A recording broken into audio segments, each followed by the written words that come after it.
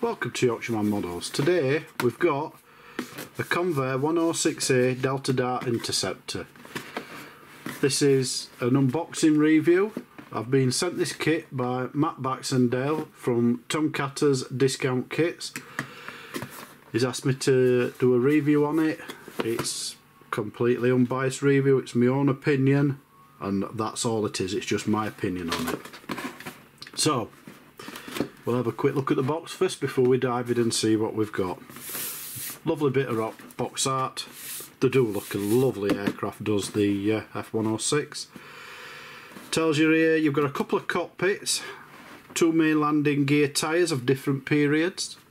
You've got some various weapons including missile cases and a trailer, a complete weapons bay and inlet ducts, an MA1 fire control system and radar interiors. You've also got, it states, easy to build PE parts. We've got on this side of the box the Atlantic City International Airport 1988 one, the New Jersey. And on this one here we've got the Maguire Air Force Base 1960. So you've got quite a bit of a difference in age from 60 to 88. This side here has got another one, and this one's the 1977, and it's for the Great Falls International Airport. They're all military versions as well. This is the Meng F106a Delta Dart interceptor. It states there, and you've gotten a little bit about the actual aircraft itself. Then it tells you a bit about the kit. Now, you've got the length is 300 and the width is 162 millimeters. Tells you here a little bit more about the actual what you get with the kit. Very similar to the front. And that's it for the box. There's a little bit on the side, but it's very similar to the front. It's just a picture. So let's open the box. Let's get in and see what we've got. Right. First off, you've got a nice little instruction manual. I say little. There's quite a few there. And it seems to be, oh, I thought it might have been coloured, but it's in black and white, but it's looks alright, looks nice. We've got coloured pictures at the back. Look, we'll have a look at that in a second. We've got 1, 2, 3, 4, and that one's 5 bags of sprues. There is duplicate sprues in them. You've got a canopy bag, or should I say clear parts bags. You've got a small photo etch set there. Looks like there's a couple of nice little pieces on that, and you've got quite a large decal sheet. So first off we'll do the instructions, because I like to get them out of the way. So I'll just move my box so I can then bring the instructions back. Nice colour on this side, looks nice. It's a nice glossy-ish paper. That's all in Chinese or whatever, Japanese, whichever it is. Then you've got, starts off down at the bottom here, a little bit about the aircraft telling you. And it's quite a detailed section telling you all about the aircraft there. I find a lot of these are really worth a read, because they tell you a lot of nice stuff about the actual shift that off of that. I've got bits all over on the thing. I've been modelling earlier. It's better. Tell you a nice bit about the actual aircraft itself. We'll keep going. That looks more of the same.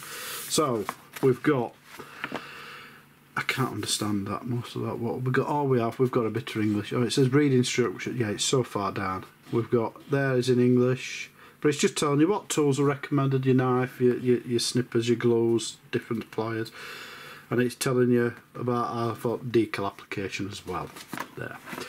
So we're starting off with number 1, and number 1 is the seat. So you're making the seat up first. 2, I believe it is, by the looks of it. Yeah, looks like 2 seats. You've got instrument panels. You've got, yeah, 2 seats, obviously.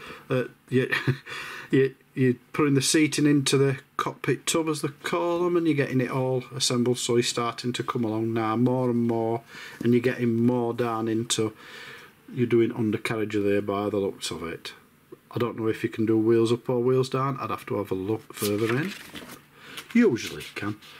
We've got engine sections being made. That's quite a lot on your very first page. We've gone from seats, cockpit, wheels, engines. That's on page 1. We're only on part 3 here. So it looks like you're putting all of them into the actual main section here. You've got your cockpit going in, all of this. I do tend to leave my wheels off until end if it's possible, because I tend to break them off by mistake. I'm not the greatest with my fingers. And you're moving further down and we get into the connecting the wings. The wings and the main whole section going together. You've got the tail section going together here. This looks like it might be one of those where you're putting the tail section on after, which is quite nice, where it's going across and you ain't got that great seam you have to sand. Yep, that bit there. There it is, sorry. That bit, that stops having to sand a great seam down, and it does my head in, that's when you have to do that, but it's what it's been for years. Putting more of the wheels on underneath, and again, more of the framework for it. The undercarriage doors. Again, more of it. On section 10. They are packing a lot into each section. Weapon bay doors assembly now, so by the looks of it, it's up to you if you want to have them open. So you've got the doors by the looks of it shut, and you've got the doors by the looks of it open here, so you can have them like this. Looks like you're putting where your framework is, and underneath there you can see more of it there. This looks to be a very, very detailed kit. This, a very detailed kit with all of that. And then you've got weaponry, all different weaponry, from your missiles, your bombs, drop tanks, whatever it is. Again, coming on more and more of those. There's your trolley for whatever it is, missile, bombs, whatever you're going to be carrying on them. You've got under here more by the looks. Yeah, this is your bomb bay for putting them in. And you've got then this simple, well, I say simple, diagram just showing you where you put in like these drop tanks and stuff like that. And you've got some more weapons going in bomb bay. That must be one heck of a full bomb bay. At the front here, and again, look, like I say, very detailed. It looks very good. It's got a lovely little section showing your radar and all the other parts around. Obviously you can leave these open so you can see it. You've got an extremely well detailed kit here by the looks of it, where a lot of times you're having to buy these parts to add to it. And again, coming around, you're finishing off, you've got your boarding ladder as well there. Very nice. You have got a sprue list showing you all the parts on the sprues, including your PE parts, your clear parts, and also your decal section. And then we get now to the decal sections. You've got the 1, the 2. It's also showing you the bombs for making them, if you pop in the colourings and that. And there's the 3. That's your 3 actual paint schemes. I'll get there in the end.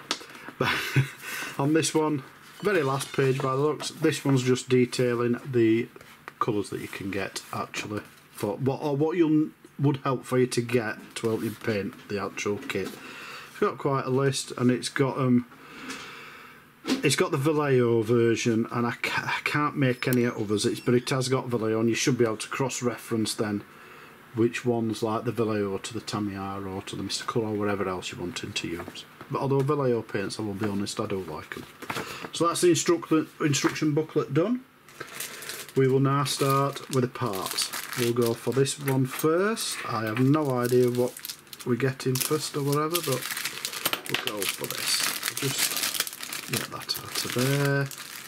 That back to the side. Right.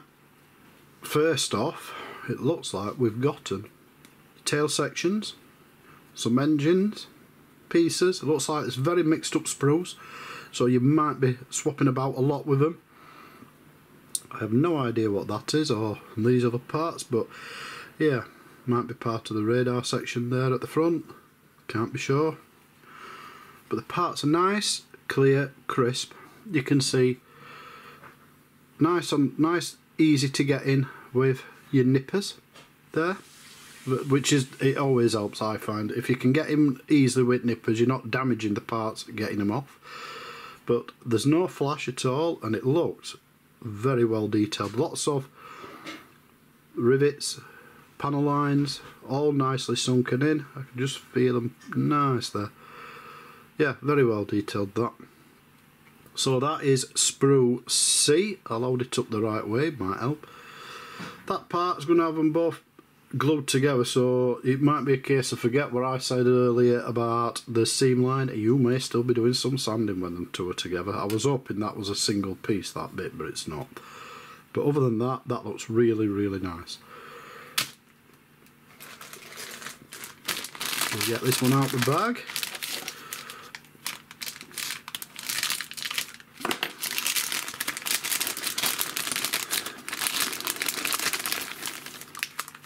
And this one, we've got a part there that's slightly bent over. I don't think it matters. It's like the nose section, but you've got an sprue D, and this one looks like part of the, I think it's either the bomb bay section or it's the frame. I can't be sure. It's got little stubs on it. Might be the frame, but unless I actually dove into the instructions a lot to check. But you've got some of the bombs here, and you can see there they've got some nice detail on them there. In fact, it's not nice, it's fantastic. It's brilliant. More detail, like I say, more of the engines. There's no detail in them sections, and there's massive sprue stubs there that you might have to cut off. I'm not 100% sure, but you wouldn't want them getting in way stuff. You've got a lot of nice like crisscross panel in there. Yeah, can't see any flash at all. No slightly misaligned on the sprue, so you've got a lot of sanding or anything. There's nothing there that I can see that you're really doing to it. That, yeah, that's good sprue D there. This looks like two of this. It is two of the same sprue. I can see into the bag to see that, so I'll just do one. As soon as you get two of the same, but you can see there two Fs. And we've got, by the looks of it, fuel tanks, whatever. More of the bombs, missiles here. We've got some wheels here. You should just be able to see the wheels. They're pretty damn good and all. You can't knock them. Again, more with the wheels this side. These look like part of the bombs where you're putting the fins and stuff like that on them. Again, no flash. Beautiful. The plastic feels really nice. It really does. It's nice. Smooth, it's not oily, doesn't feel like it's cheap, it feels good plastic. And I say that, don't feel like it's cheap as if I could tell difference in reality. I probably couldn't, but it just feels like a good plastic. We're coming up to this next one, and this is the main wing sections.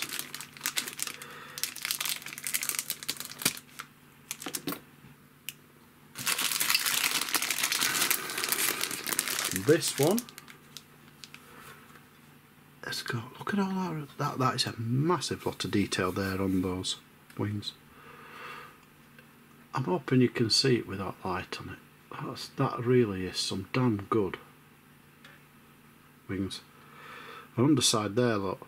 Look at all them panel lines, those rivet detail. A hell of a lot. That looks absolutely cracking. And here we've got this Bombay section. You've got, I mean, if you're going to get a kit of this quality, in my view, you've got to utilise this in reality. But if you don't want to, you don't want to. But to me, make the best out of what you've got, and this is certainly part of it. But you don't often get a good Bombay like this on models. The opposite side looks like there's a little bit there for the undercarriage, what you're seeing. But other than that, it's like that. You've got here you can see these where they've been punched out from the mold. But if you look at the other side, there's not a single mark. Now every now and then you get some kits and they'll be rubbish like that and you will get the marks. But I cannot see any marks where that's come through. So that's a good one. It looks good. Looks a really good kit at the minute. That's sprue B. I don't think you can knock that. And the last sprue, sorry. I thought that was last one, but this one were under it. And this one looks like more your Bombay doors and stuff like that. It is, you can see. So you've got your Bombay doors, you've got probably undercarriage doors, we've got the seat here, part of them. More, I think these are for your nose, for your sides, so you can open the nose up so you can see that radar. There's a bit of detail here. We've got the seat belts for the seat. Yeah, beautiful looking kit, really is. That is a sprue E. Holding again, wrong way around. But yeah, sprue E there. All the sprues look fantastic. I ain't seen any real flash, anything like that on any of them. We've got a bag here, and it's a little bit different, because if you look, we've got the bag is separated into one part section there, and this is separated into two there, two different cockpits. But we'll open this side first, and it looks like it's also in its own separate bag. It is that. We've got it in its own separate bag there, so. But you've got part of the cockpit there. No, well, the canopy, should I say, and you've got some small parts. There's 2, 4, 5 small parts there. This is sprue H altogether. That looks okay. Looks nice. Looks clear. Nice clear plastic. Put it back in that, because I like to make sure that they're okay. Easily scratched these parts. Once they are, they're really hard to polish back out. We'll do this side now. This is your two, it says, canopy, so you've got the two different. I think this will be your late and your early ones. I don't know which is which. Couldn't tell you at the moment, but again, we've got it in a little protective bag. This is sprue J. Oh wow, that is good. That is really clear. That is crystal clear through there. You've even got, by the looks of it, and I'm presuming these are the fine lines of what possibly the running down there. Is it the thingy wire or whatever that run through it? Can I feel that? I don't like scratching it. Just faintly feel that. So you might be able to mask that. And just feel them. They're not a very deep one, this. Is it on the inside more? No, we have got a big lump there on the inside. But yeah, you're going to take some masking these, I'll tell you straight. They're not very deep. Recessed in it.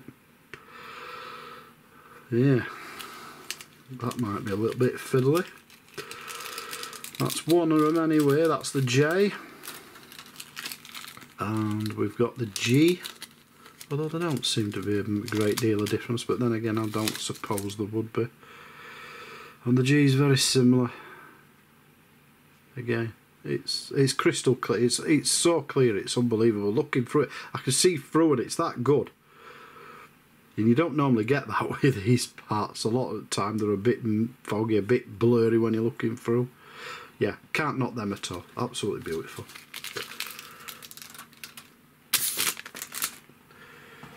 But photo etch parts, I'm not going to take these out of this. I like to leave them in. They're a really, yeah, leave it.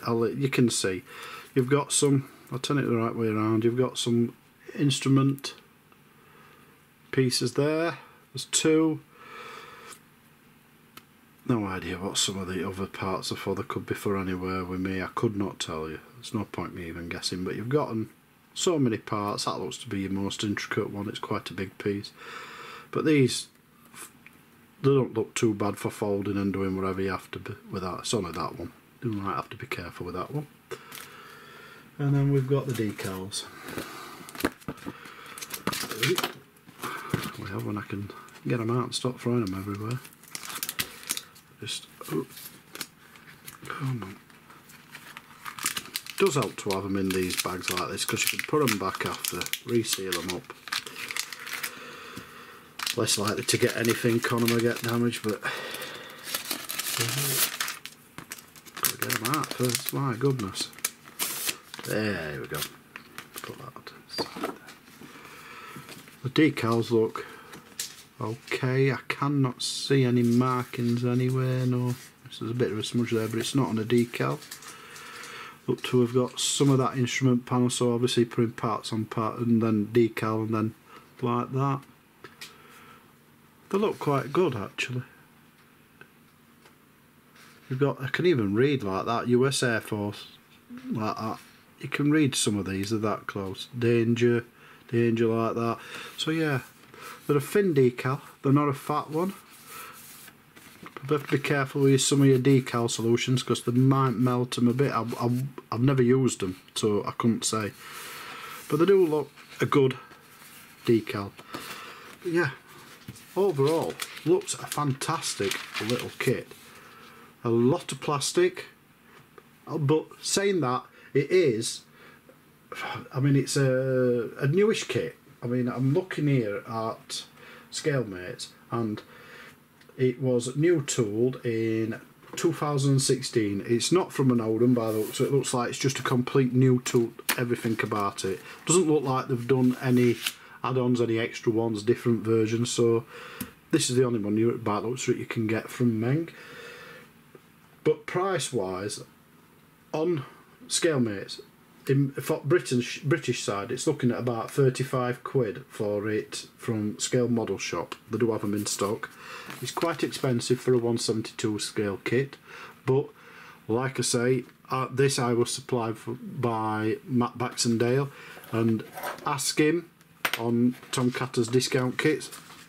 Look up on Facebook, just put Tom Catter's discount kits on Facebook in search, it'll come up. Join the group. It's a great group. You meet, there's a load of people like me. There's loads of on there with there's little competitions are done monthly and stuff like that. And there's a lot of help you can get with making kits if you need help or whatever. Get on there. All you have to do is ask Matt Baxendale for a price for kit. He'll get it for you if you want it. He'll tell you the price. If you want it, he'll get it.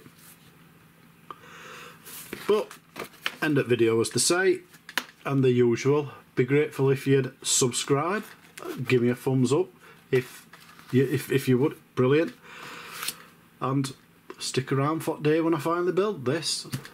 I hope you've enjoyed the video. I'm really looking forward to building this one now. After seeing that Bombay door, yes indeed, you don't often get that, so I'm having some of that on it when I do it. But I'll catch you all around later. Thanks for watching.